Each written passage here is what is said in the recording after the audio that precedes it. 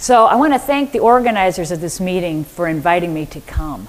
It's so seldom you see such a terrific turnout at this kind of meeting. So it's really heartwarming to see all of you here and all of you interested in what's going on in Parkinson's disease. My topic has to do with exercise in Parkinson's disease. It's one of the areas that I have become increasingly interested in, although I've been interested in it for quite a long time. This is a picture of Rush. It looks pretty impressive, but I can tell you, you can't eat alligator there, so it's not all that impressive. So anyway, let's get right into it. What my goal today is to give you the science behind the exercise. But I think it's really appropriate to start with this very old quote from Plato: "Lack of activity destroys the good condition of every human being, while movement and methodical physical exercise save it and preserve it." I mean, he was really a smart guy. And I mean, I think he has really summed in this sentence what we need to do, not only with Parkinson's, but as individuals, with or without Parkinson's. So this is usually what I get when I say, okay, you got to exercise. I hate exercise. Why do I have to exercise? Exercise is always regarded as sort of the touchy-feely kind of alternate part of taking care of Parkinson's disease. So what I'm going to do today is I'm going to show you the science behind it. Not only that, but I'm hoping that by the end of this science and this translation into clinical practice will motivate each and every one of us in the room, with Parkinson's or without Parkinson's, to think of exercise not as something that's ancillary, but as really something that is primary to the treatment of Parkinson's disease.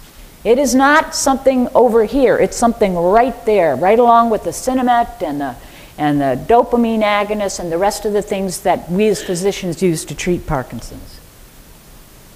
What are the benefits of exercise? Well, these have been well demonstrated. So cardiovascular fitness, physical fitness, you get stronger, you get more endurance.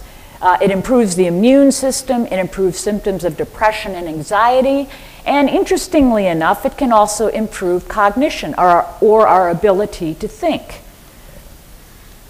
So when we look at this study, what we see is that with exercise, what you can see is that the hippocampus, which is our memory center, actually enlarges with exercise in contrast to people who don't exercise. I think that this is really an important finding because I think, as I'm going to point out in the next slide, we always think about exercise as being only for the body. Well, I can assure you that it goes far beyond the body, and it has tremendous impact, tremendous positive effects on the brain itself. If you look beside yourself in a treadmill and you see something like this, I mean, I would be a little bit surprised. So these are my objectives. I'm going to talk about the effect of exercise in animal models of Parkinson's disease, because this is really quite compelling. I'm going to talk about the effect of exercise in Parkinson's disease people. And then finally, where do we go from here? What are we going to do next? So let's first start on what happens in animal models of Parkinson's with exercise. So I'm going to go through a couple of studies with you. And these are the studies that I would present at a grand rounds in our neurology department. So this is a study. I'm just going to give you a couple because I don't want to overstate it. But I just want to give you a couple. So we know that MPTP is a toxin that can cause Parkinson's. And it was initially described by Langston and colleagues when a group of young people abused this drug, and all of them went on to develop what looked all the world like Parkinson's, except it was caused by a specific toxin, a causative toxin. So they then went on and developed an animal model. Give an animal, a rodent, a bit of this toxin, and they will develop what looks like, as much as possible in an animal, Parkinsonism. So in this study, what they did is they had two groups. They had sedentary animals or exercise animals, and these animals exercised 5 days a week. They had three different groups. One were sedentary, without MPTP. One were exercised with MPTP, and the other were not exercised with MPTP. So they had an animal model with nothing, a Parkinsonian model without exercise, and a Parkinsonian model with exercise. And the exercise group, these poor little animals had to run on a treadmill 40 minutes per day, 5 days a week. It's really not that much. What did they find? Well, let's first look at clinically the effects on movement. So what the idea here is this little guy's got to run into this box, and there's food in the box. And what they measure is the number of times the animal will slip or fall off that rod, or the speed with which the animal goes. And what you find is in those animals that had MPTP and exercise, they went considerably faster, actually even faster than the controls, than those that were sedentary. And in addition, the latency, so the time it took them to get there, was also, that's where the red arrows are, also reduced in those animals that exercised prior to getting the toxin MPTP. In addition then, they took a look at these animals later on, so they did sacrifice the animals to assess what's going on in the striatum. And here what you can see is that in the striatum, in these animals, so these are the sedentary with MPTP, and these are the exercised, and what you can see is that these animals who exercised were almost equal to the controls in contrast to those that were sedentary. And that's from multiple aspects of dopamine, dopamine transporters. So in fact, the exercise seemed to modify dopaminergic activity in the central nervous system, in the brain. Not only that, and this is really one of the most interesting parts of it, so neurotrophic factors, BDNF, GDNF, what are they? Well, they're kind of like fertilizer, if you will. Sounds awful. But what they do is they keep cells alive. And in Parkinson's, there is a reduction in these substances which keep cells alive. So in these animals, what they did is they measured the level of these neurotrophic factors. And what you can see here is that in this exercised group, so this is exercised with MPTP, levels of BDNF and GDNF both were increased. This is really compelling because this is the goal of many different projects that are going on. Can we increase neurotrophic factors? Now, most of them have relied on surgical techniques. So you have to actually transplant cells that do this, or you have to stimulate chemically. But here we have an example where exercise itself improved the levels of these different growth factors. Then when you take a look at these animals pathologically, what you can see, so this is the healthy animals. This is the substantia nigra. You know that's where the dopamine cells live. And you know in Parkinson's disease there's a loss of these dopamine cells. So here's this substantia nigra, robust, deeply pigmented. Look at these nice healthy cells that live there. In the sedentary animals, you can see that there's pallor. You can see that you're losing that healthy looking cell.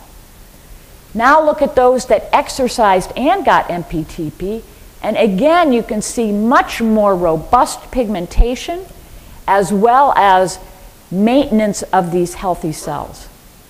So here you see an animal model where both exercise helped both the movement, it helped the trophic factors, and it really improved what you see underlying. And this has been shown by several investigators, Petzinger, Friedrichsen, Wang, Zygmunt, and it's becoming more and more of an issue for the basic scientists to try to find out why this happens. But in the MPT model of Parkinson's in rodents, it improves motor functions, increases neurotrophic factors, increases dopamine availability, and finally can enhance the ability of the central nervous system to accommodate different activities. So it enhances plasticity. So let's go on to the second topic. What about the effect of exercise in people with Parkinson's disease? Now, of course, we're not going to put a person with Parkinson's disease in a cage and make them run after food or anything like that. And it is one of the problems that occurs when you're trying to look at people. People are so different, and some are more compliant than others, but in many of these studies, patients were highly motivated, so we ended up getting a very good look. First of all, I think it's important to point out in people with Parkinson's disease, there is a reduction by about 30% in physical activity compared to aged, healthy, matched controls. I thought this was particularly interesting. Women with Parkinson's were 80% more active than men with Parkinson's. That's if you include household activities. I won't say anything more. And inactivity in Parkinson's is associated with worse walking, more disability, and greater disease severity. So right now you already have a hint that activity is a good thing. So let's look at a couple of studies. This is a study I did many years ago, but this is when my interest was really inspired. This was a controlled study looking at Parkinson's people who were on medication. We randomized them into two groups. One received physical therapy, and the other just received motivation, but no specific therapy. They had an educational program and stretching in both groups. There were 2 4-week periods separated by 6 months. So these patients crossed over. The ones that got the PT first crossed over into the educational program. Likewise, educational crossed over into the physical therapy. These groups met 1 hour, 3 days a week for 4 weeks. We looked at the severity of Parkinson's using our classic rating scale, the UPDRS, as the primary outcome, and we followed up all of these groups for at least 6 months. And what did we find? Well, this is a small study. At the time, there wasn't a lot of interest in physical activity, nor in exercise in Parkinson's. But what we found is in the rehabilitation group, and again, this combines the crossover periods, you could see significant improvements in motor severity, in activities of daily living as a subscale, and in the motor symptoms of Parkinson's. Whereas without the rehabilitation, there was no change. NS means not significant. No change over the course of this 4-week period. But the other point, and this was kind of disillusioning, after 6 months, most became sedentary and then showed no difference from baseline. So what this means is once you start doing it, you have to continue to do it. You can't just stop. So regular exercise improves movement, improves activity of daily living, but it will wane if you don't do it. Now this was a very famous study. It came out, it was on a lot of different news shows. This is Albert's study. It was done at the Cleveland Clinic. Small number of people. But what he looked at was forced exercise versus voluntary exercise using bicycling. So what people had to do, they had 3 1-hour sessions per week over 8 weeks. The forced was a tandem bike.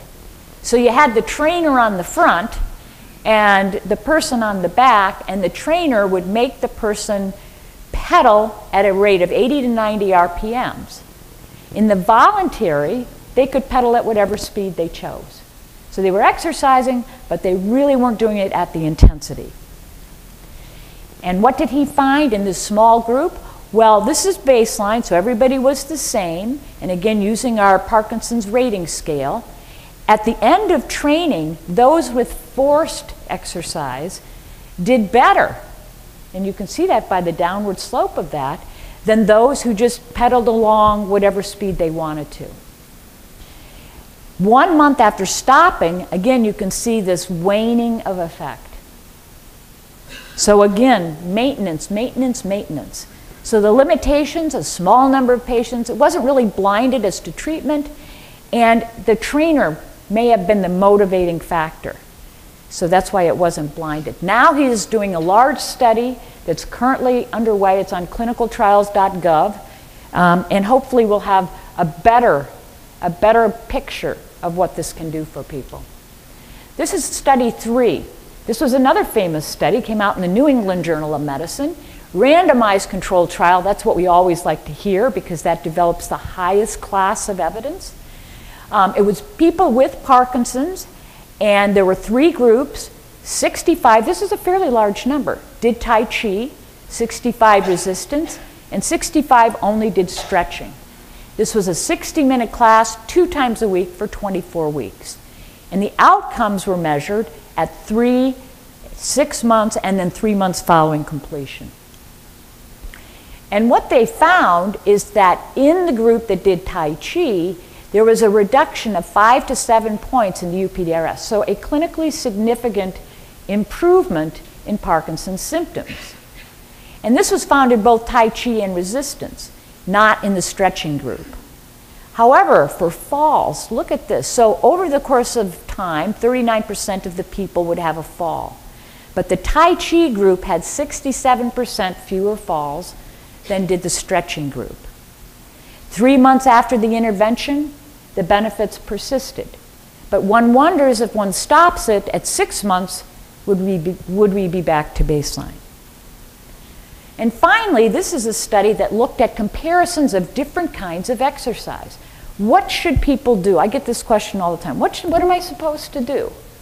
So this study looked at a non-progressive form of exercise, which means stretching, but no progression insofar as strengthening, versus progressive resistance exercise, where you increase the weights as you go, as you can tolerate it.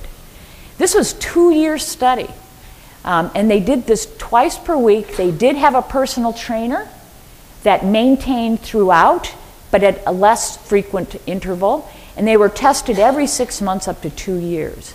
And they were measured off their Parkinson medicines, meaning first thing in the morning without any effect of medication. This just shows the 2 exercise programs. We did the fitness counts for the stretching and the non-progressive. For the progressive, we had really aggressive physical trainers, personal trainers, that would take people to the next level. Not really no pain, no gain. We didn't want people to be in pain because that's a bad thing, but to test the limits of what they could do and to maintain them at that level and then progress it. And what we found, so this is in the fitness counts group. This is again, the measure, UPDRS measure, where down is good. And you can see in the fitness counts at 6 months, these people got better. But then they started to drift back despite continuing, so they weren't doing a progressive exercise. I think it shows that any activity is better than none. But in the progressive resistance, what did we see? Well, we saw the same downward slope, but it was maintained. So people continue to do better with progressive resistance exercise as long as it was continuing. And this was despite the fact that there was no really significant change in their anti-Parkinson medication in either group. They started lower, but you can see that there was a little bit of an increase, but not a dramatic increase in medication. So I think that what that tells us is that we do know that you have to do a little bit more than just stretch. Progressive is probably better than non-progressive. And forced exercise, God help us, may be better than just doing it at your own rate. So where do we go from here? So now we're doing a study that's going to look at exercise in people who are not on treatment. Treatment is a confounder, because when you take a medication, you do better. So sometimes that confuses the outcome. So these are people not on treatment, recently diagnosed, multi-center. It's called the SPARKS trial, which I really do like. And the questions are, can untreated people with Parkinson's exercise at a high intensity? Can they do this consistently? What dose is superior? Should you be medium intensity or should you be high intensity? And finally, and I think this is an important issue, are there any side effects? Keep in mind before you start on an exercise program, you have to check with your internist. You want to make sure that you are fit to be able to participate in an exercise so it's safe. You want to be safe. So this just shows we're going to have 200 patients. We're about a third through our recruitment. We're going to put them in a wait list, which means they just get usual medical care. We're going to put them in a high intensity, 80 to 85% of their heart rate, and then we're going to put them in a medium intensity. And we're going to see what difference it makes. There's going to be a 6-month blinded assessment, and then the waitlisted group, we don't want you to think that we don't think exercise is good, will then be able to participate for free in this exercise program. This is funded by the NIH, so everything is provided at no cost to patients and at no cost to their insurance companies. In addition, we want to find out, are there any AEs? Are there any adverse effects? So the SPARK study itself, it's treadmill 4 times per week for 4 weeks at a training center, so it's rather vigorous. You can continue near your home, and it's monitored by heart monitors. So if someone's not getting up to their 80%, you're going to be able to see it. So we're going to be able to measure compliance. And the questions that we hope to address, can they do it at the different levels of intensity? Is it an effective treatment for Parkinson's? And finally, what we're leading up to is there a way, is there a signal in this that exercise may actually protect against progression of disease? So it's an exciting study, but one that's going to have to wait for a while before we understand it. So in summary, the research shows benefits in animal models, improves symptoms of Parkinson's, and here's the may slow. Of course, I want to put a big caveat. We haven't shown that, but that's my sense. And so a lot of research is yet to be done. But while this research is going on, don't miss the boat. So what I thought I'd do is give you a little bit of advice about exercise. Okay, so what is exercise? When I talk to patients, they say, yes, I exercise. Then I say, well, what do you do? And how long? And how many days a week? Because that's really the telling story. So this is a gentleman who walks his dog 5 times a week. Is he exercising? Exercise is physical activity, structural and repetitive, with the goal of maintaining and improving fitness and function or health. If you don't get a little shorter breath, if you don't break a sweat, you're probably not really exercising. Doing laundry doesn't count. I wish it did too. So how much activity do adults need? This is the CDC recommendations, so Center of Disease Control recommendations in 2008. This is what I tell my patients to do. So per week, 30 minutes, 5 days a week of moderate aerobic activity after you check with your doctor, your internist. So that means you get a little shorter breath, okay? You can't sing happy birthday all the way through. And you may break a sweat depending on what the temperature is. And then you do some muscle strengthening, some weightlifting. It doesn't have to be 100 pounds, but some mild weightlifting twice a week. Vigorous activity, if you really want to do it, you can't even sing the first happy birthday without getting breathless. And muscle strengthening 2 days.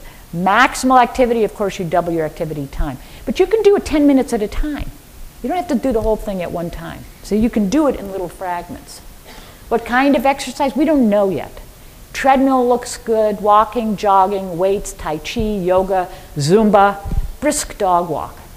Not the guy who's sitting in the chair, but a brisk dog walk. Good for the dog, good for you. This is what most people do. They go out, they buy their treadmill. You take it from there.